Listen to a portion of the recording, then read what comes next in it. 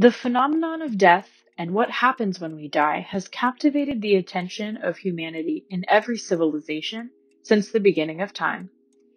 Death occurs after any illness or accident becomes so severe that it causes a person's heart to stop beating, they stop breathing, and their brain stops functioning.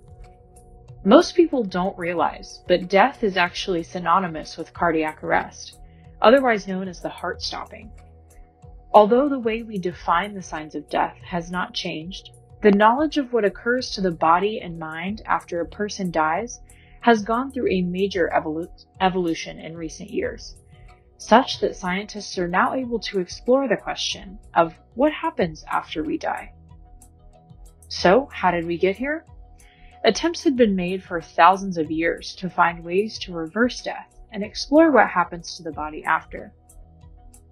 One of these methods included warming the body, since warmth was associated with life as cold was with death.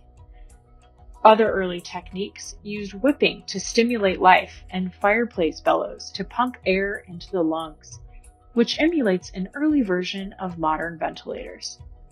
These endeavors were largely ineffective because they had yet to discover that restarting the heart is the most important aspect of restoring life to people who had died.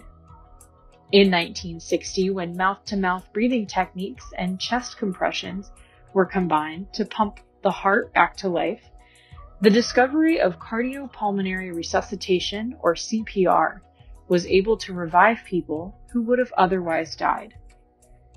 And it revolutionized the field of medicine. Because of this, today many millions of people have been brought back to life after crossing the threshold of death. 60 years have passed since the discovery of CPR, and most scientists still had thought that cells deprived of oxygen would die within 10 to 15 minutes after death occurred. But with recent advancements in research and technology, they are coming to understand that after a person dies, the cells in the body and brain go through a slow biological process of death over the course of hours and even days rather than dying immediately. This introduces a new gray area that represents the time after a person has crossed the threshold of death, but before their cells have reached a point of irreversible damage. During this phase, revival could potentially be possible because of the reversible nature of the cells. Even though this sounds completely counterintuitive, it is true. Almost 2 decades ago, scientists discovered that they could take pieces from the brains of people who had died up to 21 hours previously and grow brain stem cells in the laboratory for research.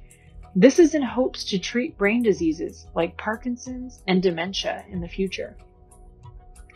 Now, growing brain cells in the laboratory is one thing, but getting the whole brain to work again after death is another.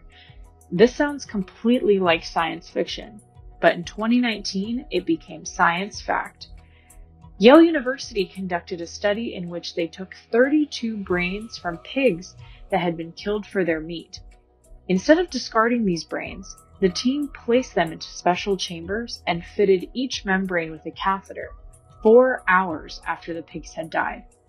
They then began pumping a blood-like solution into the brains to mimic blood flow and deliver nutrients and oxygen to the brain cells. Amazingly, after 6 to 10 hours, these brains started to show signs of life again.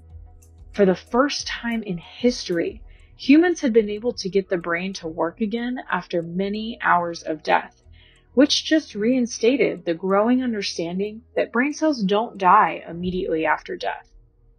Then why aren't more people being brought back to life after they die? Well, there may be many reasons for this. Firstly, the expert medical knowledge and resources needed may not always be available. In addition, the treatments needed to remedy a disease or accident that caused death may not have been discovered yet. So, even if someone is brought back, unless the root of the issue can be treated, they will die again.